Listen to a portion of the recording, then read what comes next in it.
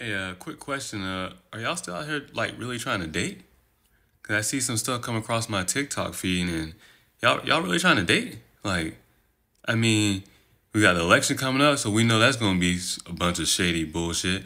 Um, Potential civil war.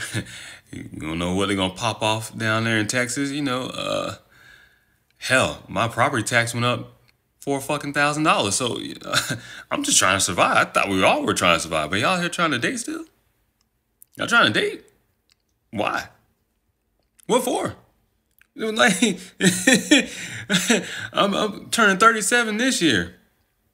I mean, let's be honest. The odds of me finding someone gets slimmer and slimmer by the minute, right?